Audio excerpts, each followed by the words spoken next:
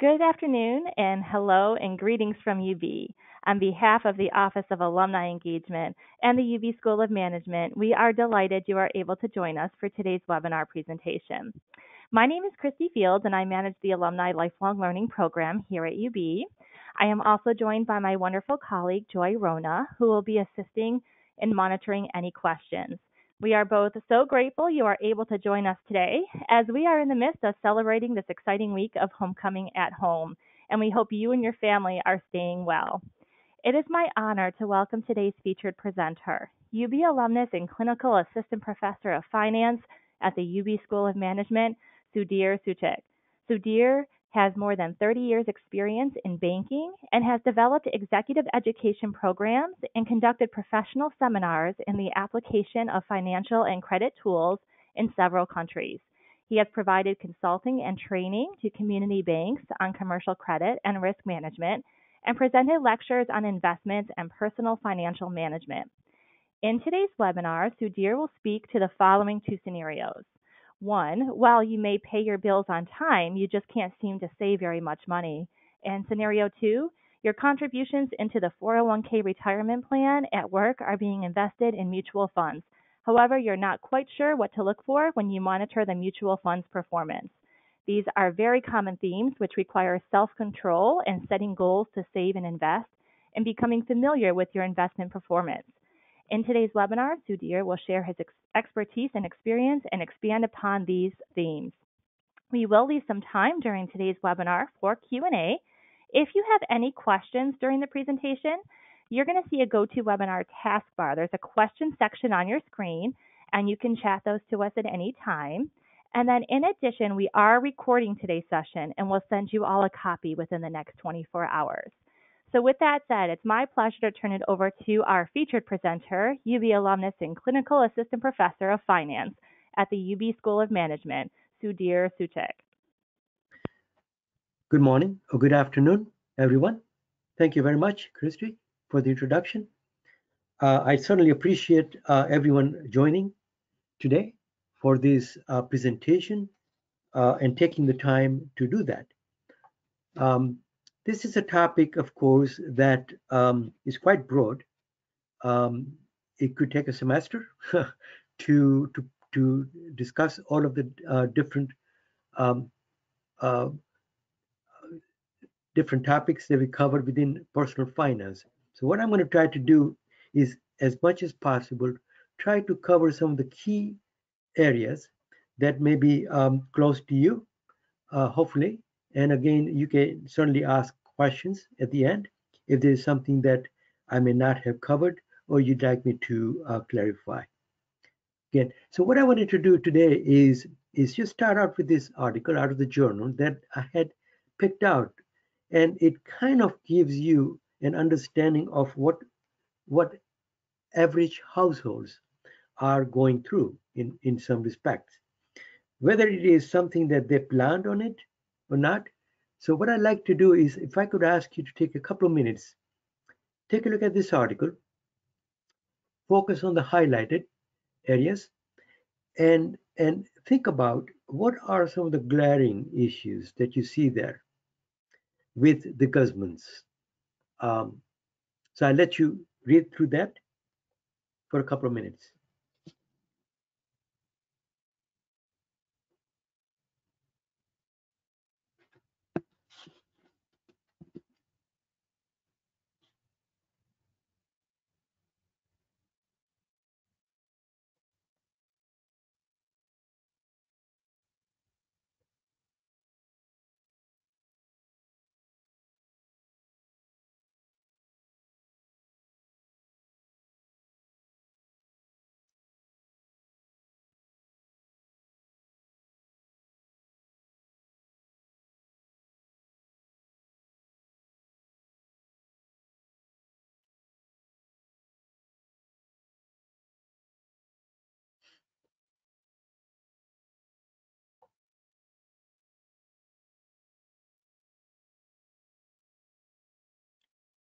Now, this is clearly a live scenario. It's not made up.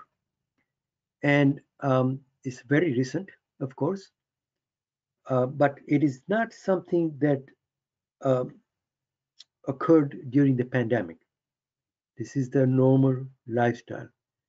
Obviously, if I were to ask you what things stand out um, uh, from your standpoint, so here is a situation. Here is a couple that is doing fairly well in terms of income. They both have jobs, relatively good jobs, but high in debt. They have almost $400,000 overall in loans. Um, this is starting to stress Mr. Guzman. He's not used to this type of situation. Um, and what really stood out for me was that it says they no longer dine out several times a week. Now, right there is a red flag. Okay. Um, Several times a week is what kind of caught my eye.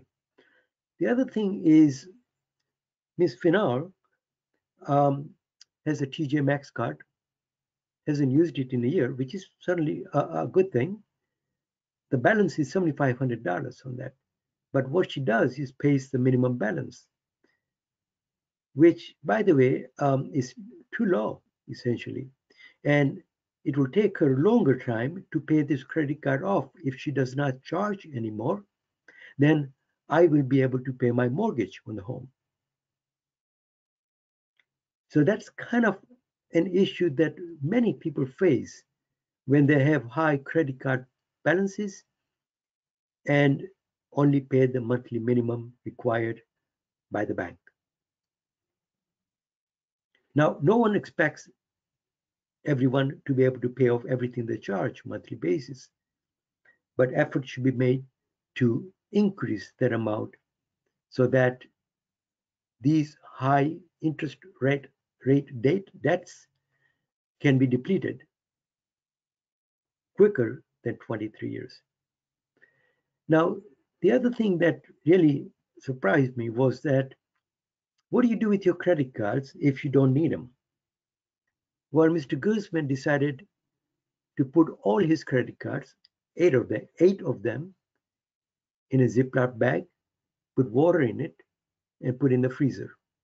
Now, that obviously tells me the fact that he had no intention of ever not using them. And when that happens, it's very easy to take one of them out. And that's exactly what happens when they have certain expenses. And if one of them is removed, now he has taken out all the rest as well. So they're pretty much back to where they started. So it's a lesson here that we learn that we need to be able to manage expenses. We need to have some control and some discipline when it comes down to debt.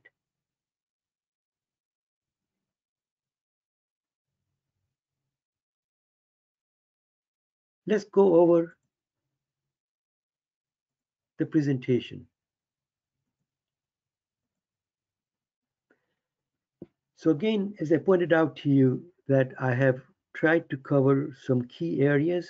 Hopefully, those are areas that perhaps we all think about on a daily basis. So it's quite a broad agenda.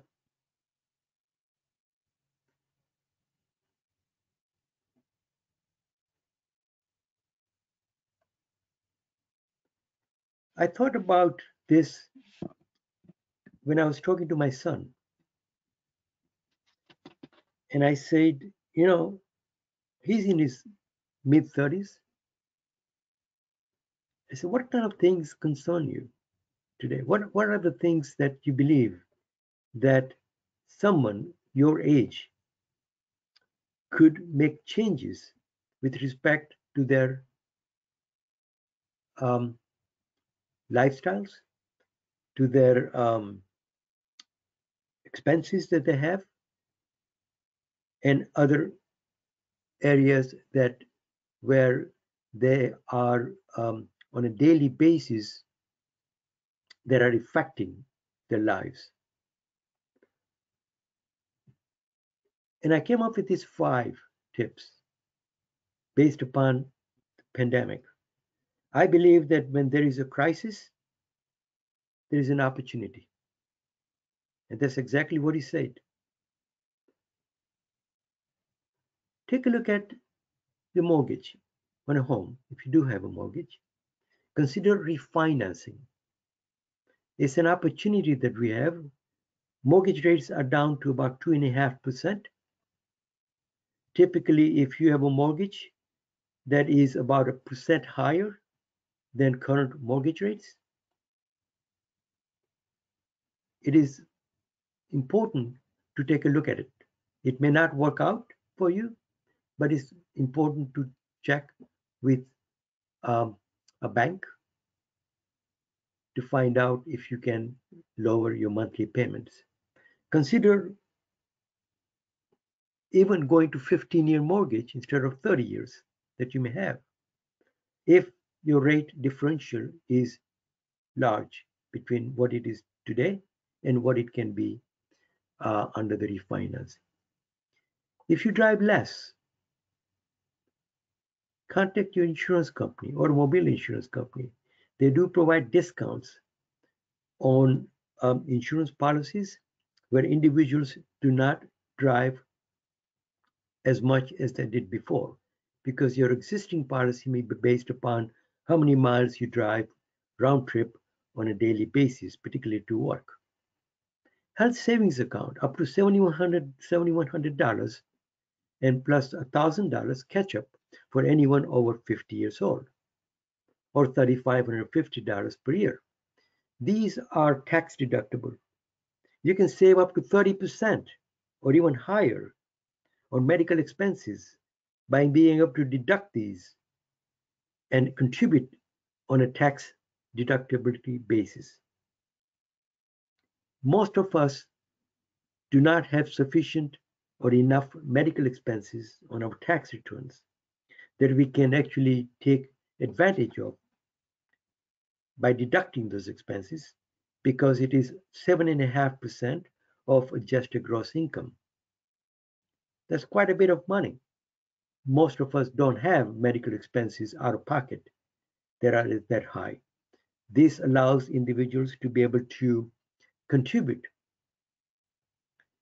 and be able to reduce their income tax based upon the contributions. They don't expire. They last forever until you are able to use all of that up. For medical expenses, co-pays, um, even prescriptions, all of those qualify for um, to be funds to be taken out of the health savings account. They are very easy to set up. When it comes down to savings account, take a look at please to the online savings accounts at certain banks. Goldman Sachs, American Express, and several other banks are offering online accounts. They're very easy to set up. They're safe. They're insured up to $250,000 per depositor. There's no difference in terms of um, the the assurability if the bank fails, whether your account is online or whether it's at a bank. Rates are not very high right now, but it's higher than what many individuals are earning on their savings account. Today, the average rate on online savings account is between 0.5% to 0.7%.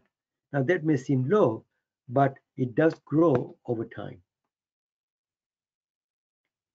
Have a larger emergency fund. Now, again, under normal conditions, 6 months of savings to cover for emergency in case of loss of job, medical expense, or some unforeseen expenses is reasonable. But today, under uncertain times, it is recommended that a 9-month emergency fund um, be held in a liquid fund, of course, where you can get to it Online savings accounts do allow you to deposit and withdraw funds without um, any limitations. The most limitation on a savings account is that you cannot withdraw more than 6 times during a month or transfer funds out of your savings account during a monthly statement cycle. After that, the individual is penalized. But as 6 withdrawals or transfers are allowed, unlimited deposits are allowed. The next thing I wanted to discuss, please, are some common mistakes that we all incur not knowingly in savings and investing. We always try to wait to save money. Well, I'll put it off. When I get a raise, I'll start saving money. Okay. It's never too late and never too early to start. We always tend to wait to save for the last. So we save savings for the last, a familiar pattern that we see. Pay yourself first, and I'll talk more about that in a couple of minutes. Arrange an automated savings from your paycheck into an account. You can set it up with your HR. That provides discipline. Before we know, the amount grows. What you don't see, you don't miss from the paycheck. An automated way of saving is more disciplined than doing it manually. We're not always paying attention to interest rates. Yes, they do change, but again, as I pointed out to you, many banks do offer higher interest, relatively speaking, compared to 0.1% or a half 0.005% interest on a bank account savings. We can earn up to 10 times that on an online account. When it comes to investing, again, we tend to be sometimes aggressive. We listen to the news, we watch the news, and we try not to diversify. It is always important to do that. We'll talk more about diversification of portfolio. It's very tempting to chase certain investments that we hear about, but putting all your eggs in certain few baskets is not a good idea. Be conservative. Make educated decisions with respect to investing. We tend to pay high fees sometimes when it comes to investing. Again, we'll talk more about these later on. We as human beings are rational people. It is quite normal to be rational. And we tend to get emotional when it comes down to investing money.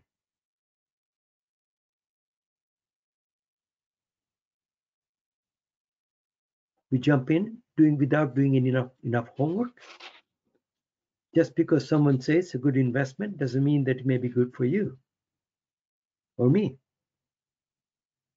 Please do the proper research. And we should try to avoid being overconfident. An educated, conservative approach to investing is the right approach.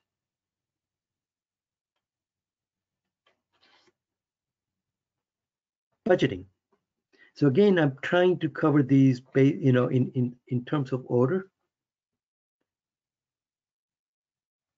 It's building up the block, apparently. So when it comes to budgeting, of course, for some it is easier and for some it's harder.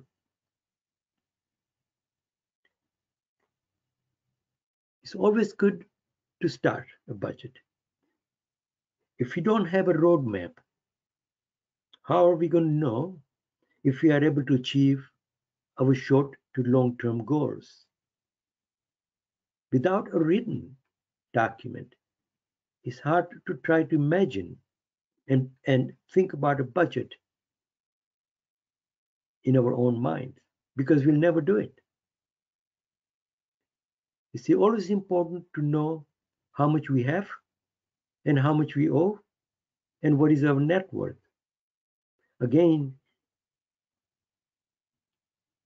if we have an idea of all of the debt that we have, we can try to identify those high interest rate debt and try to find a way to consolidate the debt. Interest rates are relatively low today, even on credit cards.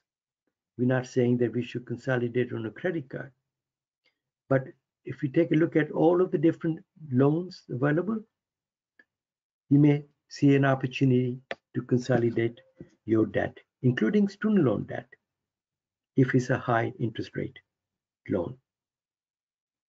Net worth is, of course, the difference between what we owe and what we own. We should always take a look at it. It doesn't mean that we need to look at it every month, but once every 6 months or a year, we should really reassess that. And the difference between the two is the net worth. It may be an eye opener.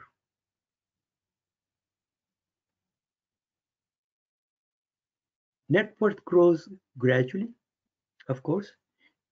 In good in economic times, there are good economic times, the net worth tends to go up more than in bad times, of course. Because we have a steady job, stocks, bonds are doing well, home prices are going up, and all of those factors come into play in terms of the net worth and what we own, while we are paying off what we owe at the same time. Please determine your fixed, recurring, and variable expenses. These are fixed expenses, are typically monthly. How often do we prepare a budget? Because many of our fixed expenses are on a monthly basis: rent, mortgage, utilities. It's ideal to prepare a budget on a monthly basis. And yes, there are some uh, expenses that vary on a monthly basis, such as groceries, gasoline, etc. Okay. Those should also be identified. So a budget should have both fixed and variable expenses identified separately. And there is a reason why we need to do that. Research shows, by the way, is that 25% of the individuals prepare a budget daily. That's overkilling. 25% weekly, 25% monthly, and 25% do not have a budget. Now, what is the right time frame? In my opinion, monthly budget is reasonable. We don't need to, to let the budget control us. We control the budget. The more frequently we budget and we take a look at the expenses and income, the more emotional we're going to get. And the quicker we're going to quit doing the budget. But because many of the fixed recurring expenses are monthly, it makes sense to prepare a monthly budget. Always have a written, you can prepare an Excel spreadsheet. There are many software available, to different softwares available to also document your income and expenses. Take a look at the bottom line, please. That's going to give us an idea as to what do we really have to have compared to what we really want. The Guzmans, the example I gave you in the beginning, there's a there's an obvious problem with respect to wants versus haves with the Guzmans. Okay, and that's what gets people into trouble. Try to find one variable expense, not a fixed. Fixed expenses are there, we cannot do much about it. But any expense that's variable, try to find and identify one that we can eliminate or reduce. It's an emotional step, it's a difficult step, but it does require discipline, whether it's entertainment expense or whatever. Pay yourself first. Treat savings as a recurring expense, please, as a fixed recurring expense. And if you identify a line in the budget, written budget, savings each month, then it becomes normal. It's an expense that will be taken into consideration when we look at the bottom line. Doesn't have to be a savings, it can be a retirement account or a 529 college plan for the children, or an HSA account, health savings account as well. Anywhere we can save on a normal basis. And again, finally, we should always try not to quit. It's very easy to do that, especially if you do not like the results. We tend to do that. I've done it before myself.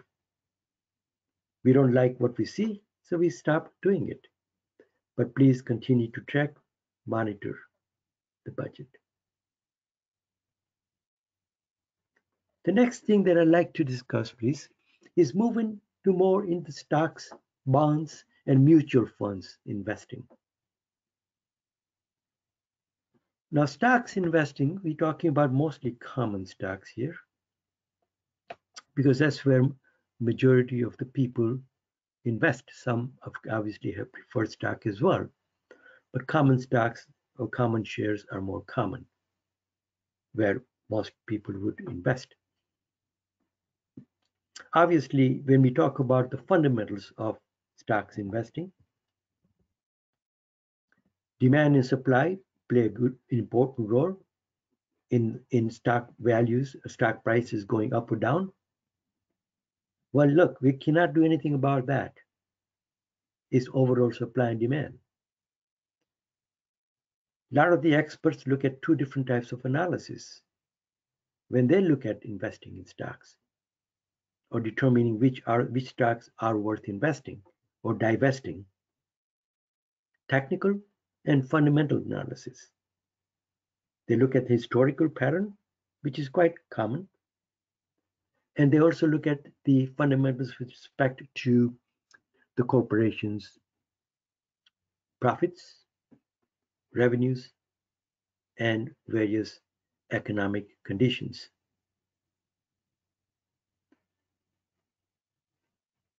I don't have a suggestion for you how you would review stocks, but all I can say is do your research. Do not jump into it, please. We always tend as human beings to get into the stock and purchase a stock at the wrong time and sell it at the wrong time. I'm sure you heard about that. Someone tells me, oh, this is a great stock to buy. I believe him or her, but I want to see for myself. So we tend to procrastinate. Well, I'm going to check it myself. And I keep checking it every day for a while to make sure that that person is correct. Finally, I say to myself, my gosh, I should have really invested in this stock when that person told me because it's really gone up. And now finally I jump into it. Guess what happens? It starts to go down because we tend to procrastinate as human beings. So as the stock price continues to go down, I start to get nervous. Oh, I must sell it. Oh, I must sell this stock. It wasn't not a good investment. So again, as human beings, we procrastinate. We're going to wait until we are sure that it's not going to is going to that it whether it continues to go down, that it doesn't go back up again. And finally, we decide to sell it because it's gone down enough. We cannot sleep at night. And the minute we sell it, it starts to go back up. So we've gotten in at the wrong time, out at the wrong time. Advisors say that ideally, do not to get emotional,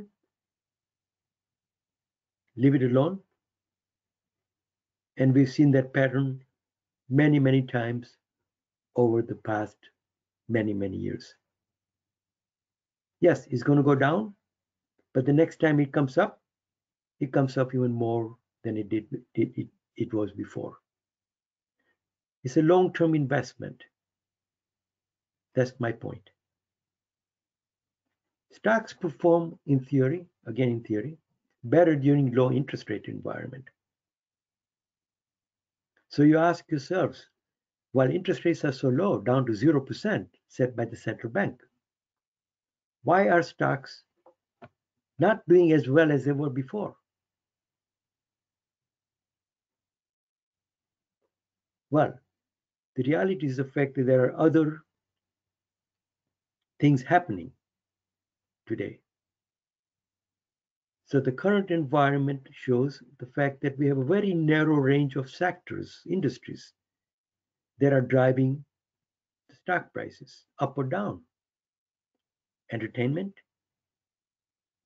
service, technology. So it's not a broad market pattern that we see today, especially with regard to pandemic. There are huge institutional investors who are driving the market, while most individual investors are staying on the sidelines. They're building up cash.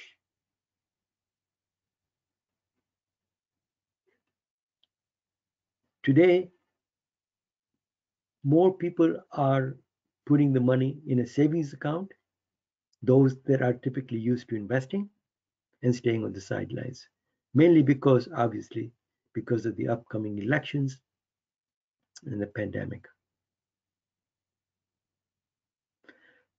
Now, while stocks pay dividends, not all do, some stocks do, bonds pay interest. It's a fixed coupon interest.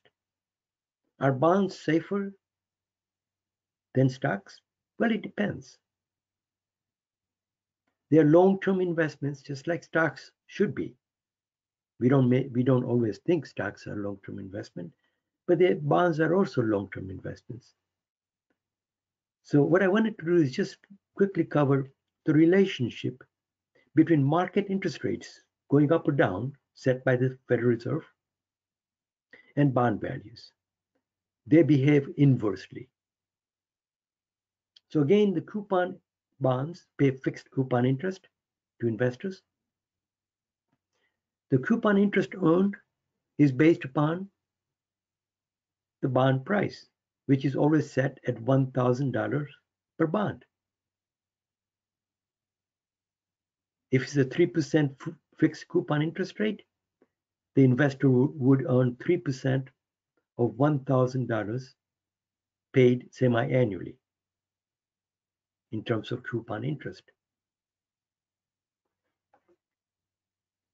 However, subsequent to investing in bonds, if the market interest rates set by the Fed goes up or down, the bond values are going to change.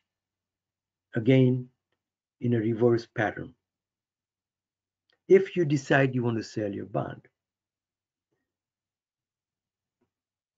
So today, yes, there are individuals that invested in bonds between 2016, 2019, up until perhaps early this year when market rates were going up. the US Treasuries and many other bonds were paying higher interest rates, not historically high, but they were offering up to 3% interest rate per year on certain bonds, longer term bonds. Today, the same bonds are paying less than 1% because market rates have declined.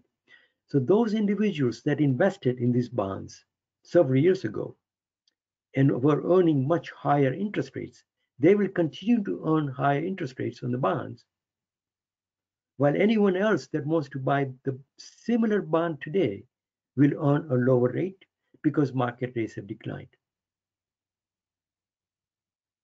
However, those individuals that have high interest rate bonds that they invested in before have the ability to sell them on the secondary market. If they sell their bond, they can sell them at a premium because their bonds are more desired than current bonds offered by the issuers because the rates are low. Why are their bonds desired? Because they are offering a higher interest rate. When the bonds switch hands, coupon interest rate does not change. Whoever purchases a bond will continue to earn that 3% interest rate that was earned by the previous investor. But that same individual could actually go into the market today and buy a brand new bond will only earn 1% interest. So therefore, in order to earn the higher interest from the previously purchased bond by the previous investor, they would have to pay a premium. Means the price of the bond would be more than $1,000.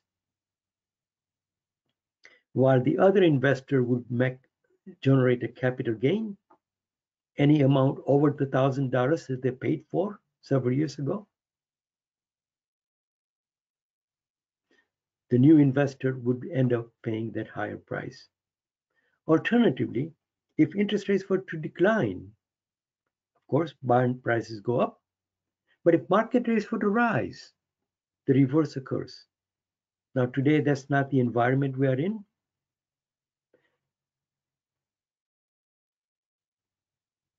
Bond prices will decline. So any individual today that is buying a bond today at a much lower interest rate, these are longer term bonds. When market interest rates rise, eventually, if they have to sell that bond, their bond will not be as desired by the investor because their bond is offering a much lower interest rate when market interest rates have gone up on similar bonds. In order for me to sell that bond, if it was me, which I purchased, invested in at a lower rate, I would receive less than $1,000. My bond will be sold at a discount, and I will have a capital loss. So capital losses are incurred if market rates rise subsequent to investing in a bond. Capital gains incur if market rates have declined subsequent to me investing in the bond. It's all a matter of, by the way, the desirability of the bond and what the coupon interest rate is offering compared to the current market rates. Longer term bonds, of course, have a higher risk in terms of values going up and down compared to shorter term bonds. Why? Because longer term bonds are for many, many years. If market rates have risen, an individual can go out and invest in a similar bond and could earn a higher interest for many, many years.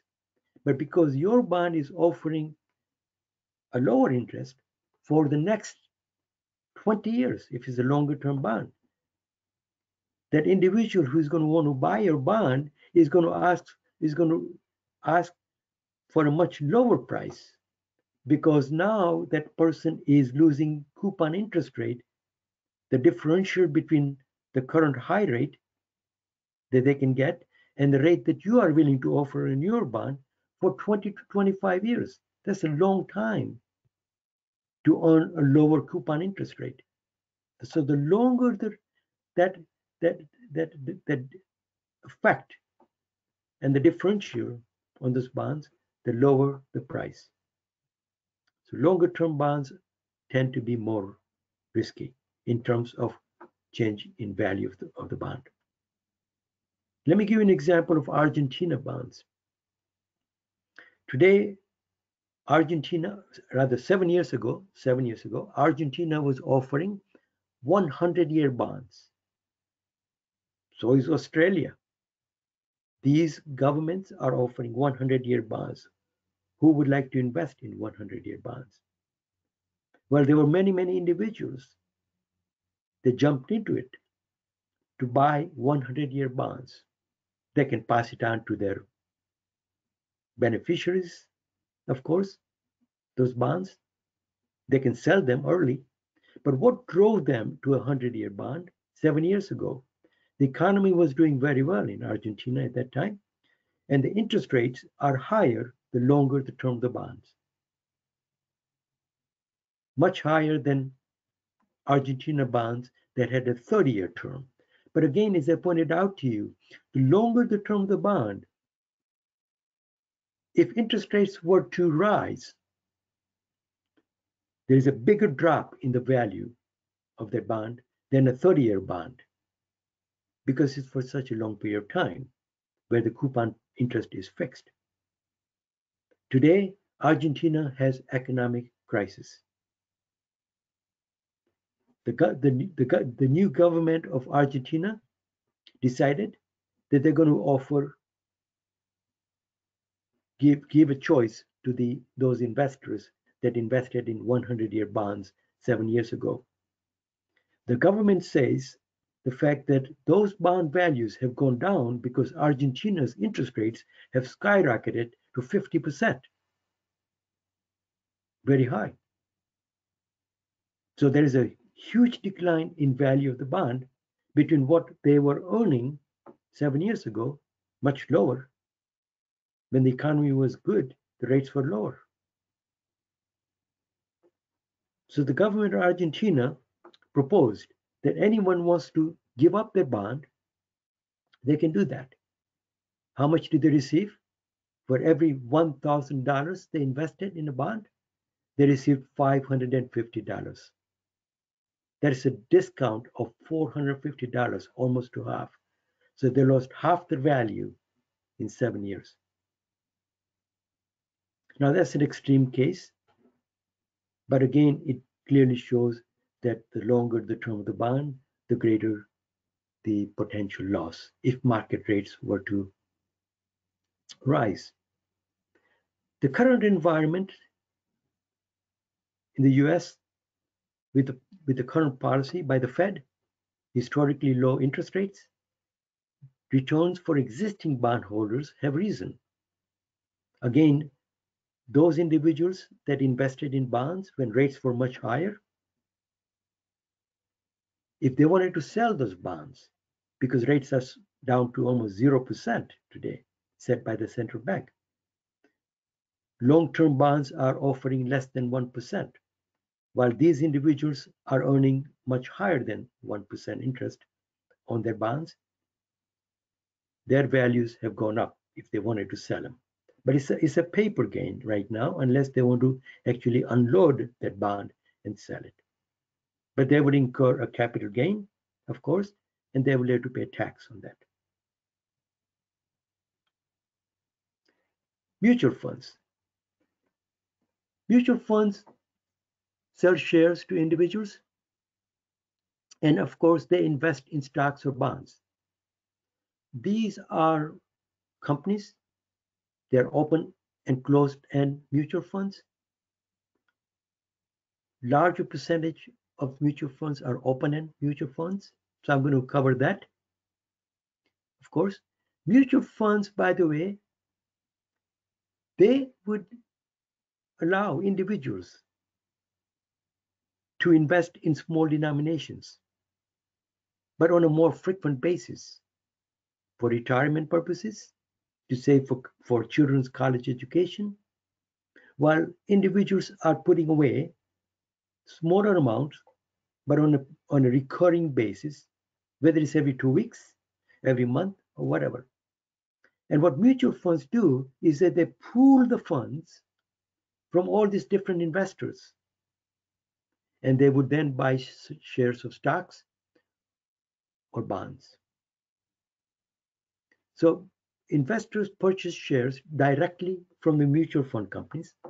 Example, Fidelity Investments, Vanguard, Janus, American Fund. There are many, many different mutual fund companies across the world. There are 25 mutual fund companies that are the largest. They hold billions and trillions of dollars that they've invested over time. And investors can sell back their mutual funds if they wish to, back to the mutual fund. So investors here do not have to find a buyer like stocks or bonds to sell them. They can sell them back to the mutual fund companies. $55 trillion throughout the world are invested in mutual funds. A lot of that is in retirement. About 50% of US households today own mutual funds,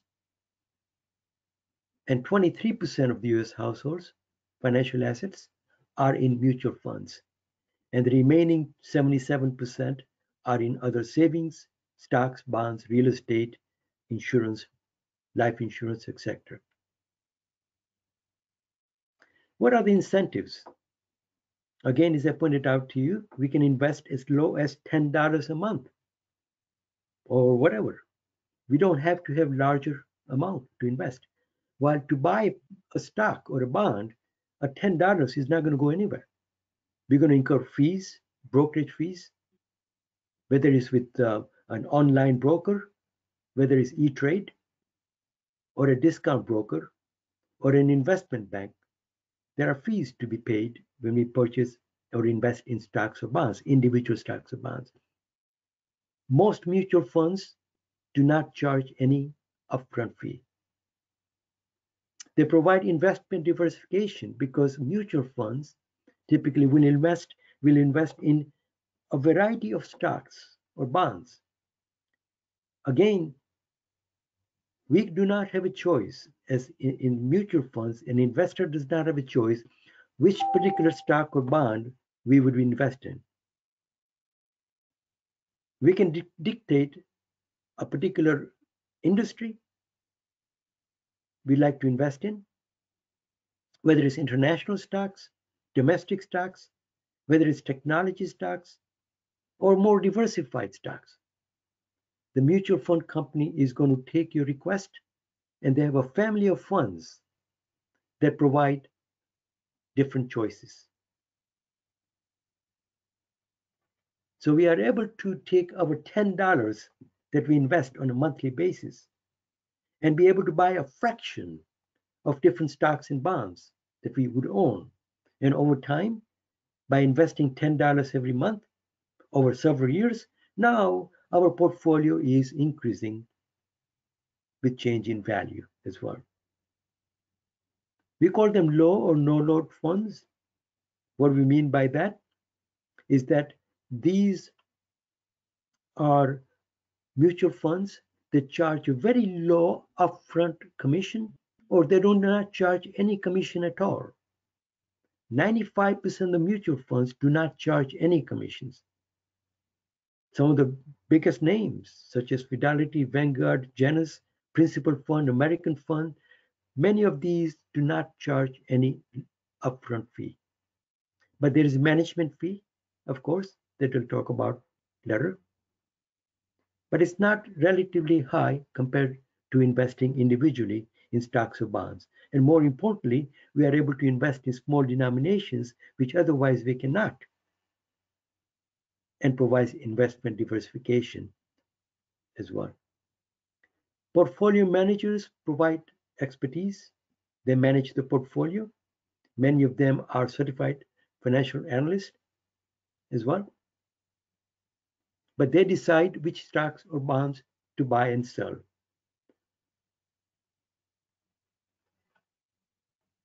Most mutual funds offer a family of mutual funds to investors where you as an investor have a choice. You can dictate that. You can break up your $10, split it up into 4 different types of mutual funds that I'm showing at the bottom. You can invest in stocks, bonds, have some in cash. It's your choice. You can change it anytime. You can change your allocation of your investment anytime. Most companies, there are large companies, and many of the mid-sized companies are offering employees to be able to automatically take money out of the paycheck, either for investing in mutual funds or for retirement purposes. You can set it up whereby money is taken out of your paycheck. You can dictate by informing your HR. Most companies provide certain mutual fund companies that you can select from. You can change mutual fund companies anytime. You can change the type of mutual fund that you'd like to invest in. But again, please remember, mutual funds are long-term investments. We don't want to keep changing our mix, changing mutual fund companies all the time. It's best to continue consistently invest and then monitor it on a monthly basis. That's why the investments in mutual fund is $55 trillion. It has grown. These are the different types of mutual funds that individuals can select based upon their goal and, and risk tolerance. Growth and capital appreciation mutual funds, they are designated that, are those that do not pay dividends. But the profile of these stocks is that there is a higher appreciation of value of the stock. Netflix, Alibaba, I mean, some of the companies that many of us hear about are included in this growth and capital appreciation. They do not pay dividends, but they have a higher potential for increase in value. Of course, they could go down dramatically as well. So they are much more volatile relative to the overall market. Growth and income are those that pay both dividends, and there is a lesser appreciation than growth and capital appreciation. So they grow over time. McDonald's, Home Depot, these are examples. Procter and Gamble, General Mills. Sector are relatively more risky because there is very little diversification. You can dictate that you would like to invest X% of your money in entertainment sector. Well, today it is not performing very well. It did very well for the past few years. So they are much more volatile. You can dictate technology sector, banking sector. So again, it is particular industry, more volatile than growth and income. International stocks and bonds, of course, are those that are invested in companies or governments located in other countries. They tend to be more, again, volatile because now we're dealing with economies in various countries. There are also international stocks that are designated where they are invested only in China, Chinese companies, or Japan, or Pacific countries, or European countries. So you can actually, if you feel comfortable with particular market, you can also look for that. Index funds, they've become very popular in the recent past, mainly because these are types of mutual funds that invest in stocks that closely match an index, such as the NASDAQ, the FTSE 100, S&P 500. So these move in the same pattern as the movement of the index. They don't invest in every one of the 500 stocks in the S&P 500, but they will invest in only those companies that are within that. So please remember, just because the Standard & Poor's index went up by 1% today, at the end of the day today, that doesn't mean that your mutual fund went up by 1%, because your mutual fund is invested in only several of these 500 companies. And it all depends upon how they are performing. The overall S&P is up 1%, but not necessarily those stocks. Some of them may have come down. Some of them may have even gone up more than 1%. It all depends upon which stocks has the portfolio manager invested in. Target funds, again, probably even more important.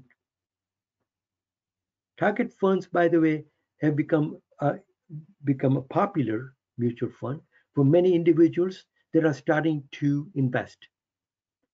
What target funds are actually life cycle funds, whereby these are on autopilot. What I mean by that is that as the individual ages, the mutual fund itself is going to reallocate your investment from being more aggressive in the early ages to becoming more conservative in the latter ages because the person is closer to retirement. So there is a shift, an automatic reallocation, and it's something that a lot of individuals prefer today because then they can just continue to invest and forget about it. Let somebody else do the reallocation. ETFs, by the way, the difference here is key difference is that these are stocks or bonds as well, but they trade on a daily throughout that there is intraday trading occurring in ETFs. Mutual funds that we talked about above, they cannot be traded until the end of the market. So whatever price that you want to buy or sell mutual funds on a given day, we receive the price when the market closes at 4 p.m. So there is no intraday allowed. That's a regulatory requirement. Okay. So again, we monitor how the stock is performing. If you wanted to sell a particular mutual fund, if the mutual fund is, if the stock prices that the mutual fund is invested in is, you can look it up online, of course, is doing very well, or if the overall stock market is doing much better throughout the day, then you may want to sell it because now you can get a higher price. But don't sell until later, just before the market closes. But don't wait until 3:45, because then a lot of people are doing the same thing and you may not be able to put through your online trade with the mutual fund in time, and it may go through after 4 p.m. So avoid waiting that long. But we cannot, there's no intraday trading on mutual funds. ETFs, on the other hand, do allow intraday trading. That's the key difference. What are advantages of mutual funds? They're convenient, as we talked about, for retirement.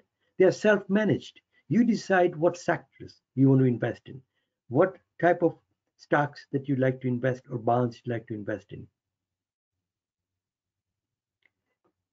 They do not provide any advice. Please. Unlike a financial advisor who is managing your portfolio, who's providing you with advice on buying or selling certain securities, mutual funds do not provide advice. You must review a prospectus that is available to you online or in print, which they provide to you. You should review it, make sure the fact that this is an investment that you like to invest in, do a thorough educational decision. There's flexibility. You can move your funds. It provides economies of scale, mainly because mutual funds are trading in large quantities.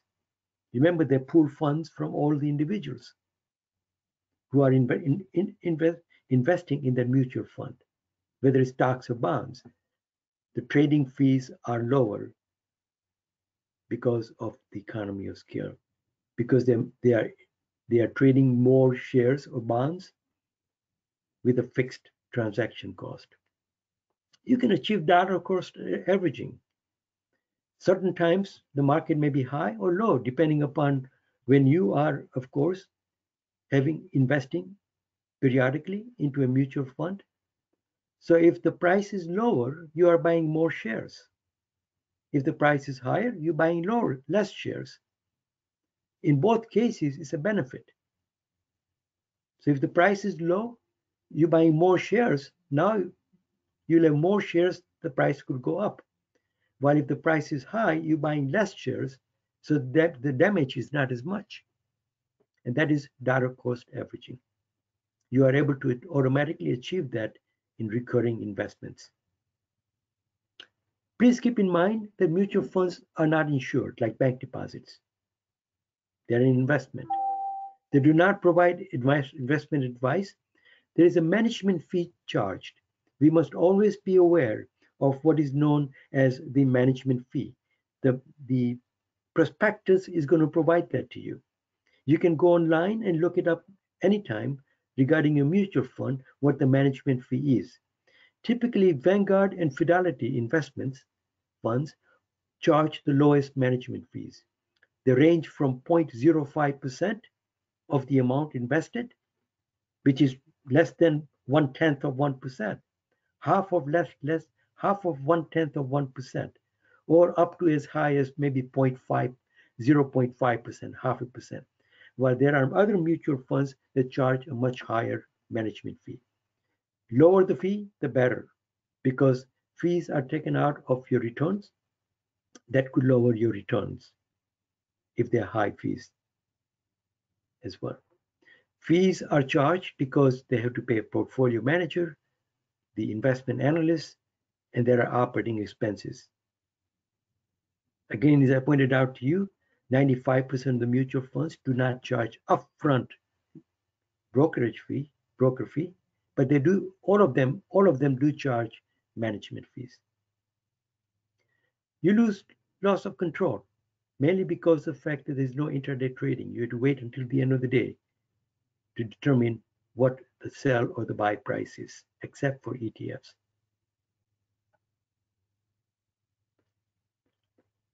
Let me talk about allocation, please. I'd like to share a couple of things with you. Please monitor your investment. Don't get overly, don't try to monitor on a daily basis. It's very stressful. You'll find the right time for you to be able to monitor it, whether it's weekly, monthly, or whatever. Take a look at the investment return in a particular portfolio relative to the overall portfolio return. And if you find that the investment return on a particular investment within your portfolio is not doing very well, and it continues not to do well, you may decide to reallocate those funds to those that are generating higher returns. Again, being very careful that we don't get too emotional with that and get in and out at the wrong time. Invest in a mix of stocks, bonds, real estate investment trusts, and cash. Real estate investment trusts, companies that actually are involved in investing in investment property, commercial buildings, apartments, etc. And they pass and investors invest money, and these REITs would pass on back to the investors a share of the returns. An investor in a real estate investment trust does not receive any profits from the sale of the property. They typically get a return on an ongoing basis from the earnings and the investment earnings from those investments. Stocks and bonds are not correlated. So again, you can reallocate. Stocks behave inversely to bonds in normal conditions. Allocate specific weights, please. What percentage you like to invest in what type of investments? Cash, stocks, bonds, and then reevaluate it frequently. Rebalance your portfolio. Again, change the weights. What percentage of the portfolio is in what type of investment? Again, remember we have many, many different types of mutual funds as well that you can change your reinvestment portfolio. As I pointed out to you, life cycle mutual funds provide an automatic reinvestment allocations. So if you are not interested in trying to monitor the allocation yourself, life cycle mutual funds are a good choice. There is automatic asset reallocation. It provides the right balance based upon your age. It doesn't change every year, but perhaps there is range of years when the mutual fund portfolio manager will shift your investment into more conservative as you age. Achieve steady decrease in risk as you age. It takes into consideration your risk tolerance. Of course, the disadvantage with the life cycle, which are target mutual funds, which could go up to 2050, 2060. So if you are retiring, if you expect to retire in 2050, you could invest in a 2050 target fund. So between now and 2050, your portfolio will be automatically reallocated as you age over the next 30 years or whatever your retirement age happens to be. It's on autopilot. That means the fact that you lose the ability in a life cycle mutual fund to be able to dictate which types of mutual funds you want to invest in. So basically, what I'm saying is that you cannot dictate which of these mutual funds. You lose that ability because the portfolio manager is going to actually reallocate that according to your life cycle or the expected retirement age that you have dictated.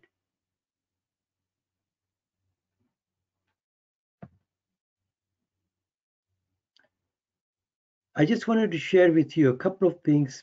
I know that we're running out of time. One is the life cycle fund. So here is just an example of how conservative to aggressive investment, depending upon how many years left to retirement. And at the bottom, you'll be able to see the actual reallocation of funds. And aggressive at a young age, 50% of the funds on average are invested in large cap stocks, large company stocks, while anyone that has 3 or 5 years before retirement, more conservative, only 15% is invested in stocks and more in bonds. So again, I'll let you review this when it is posted. The other thing that I wanted to quickly show you, please, is that it's always good to increase your investment. Max out the 401k plan at work.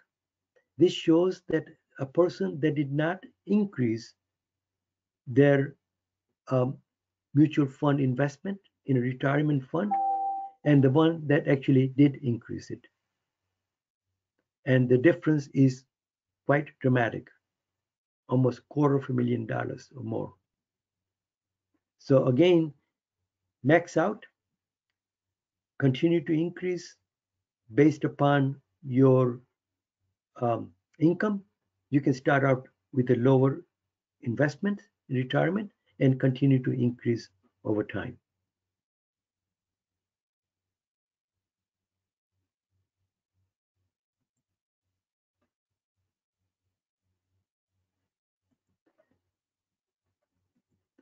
What I also have is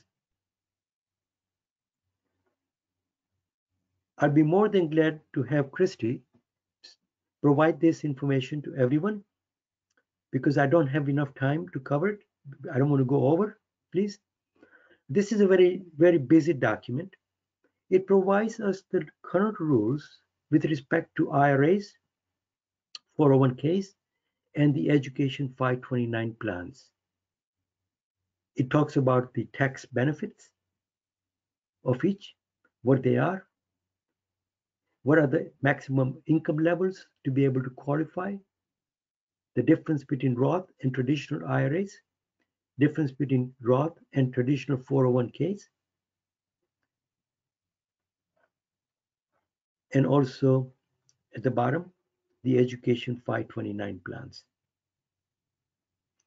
I also talk about the latest Secure Act, which was passed on the first of the year by the US government.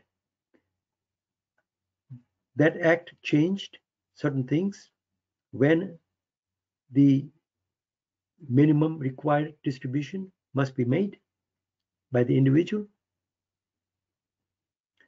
If you are at older age, you can wait until 72 to do that compared to 70 and a half. This year, because of the pandemic, the required minimum distribution is not required, which generally is required each year for someone that has reached that age, mainly because the government has allowed individuals not to take the RMD, which is the minimum required distribution this year. I also talk about with the new Secure Act that if any amount within the IRAs or 401ks are passed on to heirs, not a spouse, but to children or anyone else, they must now begin to withdraw that funds within the next 10 years. Before, they could actually keep those funds that they have inherited for the life for their throughout their lifetime. Now that's been reduced 10 years. They don't have to withdraw every year. They can withdraw all the funds within the next on the 10th year if they wanted to, but they're going to take a very high income tax hit at that point. Because if it's in a traditional IRA or a traditional 401k, you have not paid taxes on those because those are tax deferred. Whoever inherits that will have to pay the tax when they withdraw it. So it's best to try to distribute it over 10 years rather than take all of it out in 1 year. Any Roth IRAs or Roth 401ks also requires 10 years distribution by those that have inherited, but those do not require income tax to be paid by them because you have already paid those. Those are after-tax contributions. So I'm going to let Christy provide this document to you. I know that I'm well over my time, so I'm going to stop here. Uh, Excellent. I apologize for going over. Oh, Professor Suchak, thank you so much. Just such a wealth of information that you shared with us today. I did want to let everyone know we did go ahead and upload the handout right to go to webinar. So if you'd like to download that today before the closing of the webinar, go right ahead and do so. We will make sure we send it tomorrow as well, as mentioned in the chat, but it is uploaded in GoToWebinar. So feel free to download it so you have it at your fingertips. Some great information. Professor Suchak, thank you again. It was such a pleasure getting to work with you and hear from you today. So grateful on behalf of the entire Office of Alumni Engagement and the UB School of Management. Thank you for sharing your time and your expertise with us. We've had some great questions come in. I'll work with Sudhir to get those questions answered, and we'll go ahead and just email you individually some of those answers and responses. So stay tuned for that as well. In addition, save the date. We are in our Homecoming at Home. We're celebrating all week. We have another special webinar presentation for you tomorrow. It's titled City of My Heart, Intimate Reflections and Recollections of Buffalo, New York from 1967 to 2020. we will be with the author of that book, UB alumnus Mark Goldman, who will be sharing some insights on that. So, again, another presentation tomorrow. In addition to all of our exciting Homecoming at Home events and programs, we will make sure we send you the link in the follow up email to this presentation as well. We also have all of our webinar upcoming webinars and our archive library on our website as well. We'll make sure to include that tomorrow with all of today's information. With that said, I'm going to turn it over to our featured presenter, Professor Suchak, for any closing remarks. Well, thank you again. I appreciate the patience. I appreciate everyone joining here today. As I pointed out to you earlier, I teach a course like this throughout the semester, both for the MBAs as well as for the undergrads here at the University of Buffalo. So it's quite a bit of information, and I'll be more than glad to answer those questions that you have posed. And Christy, if you could just provide those answers to everyone. Thank you Absolutely. again. It'll be my pleasure. Professor Suchak, thank you so much for joining us. All of our UB alumni and friends, thank you for joining us today from wherever you may be, whether it's in the Buffalo, Western New York area or around the world. We're so grateful to have you on with us today. Stay tuned for our upcoming slate of webinars. We'll make sure we share that. Take care, stay well, and enjoy the rest of your day. Bye-bye. Thank you. Bye-bye.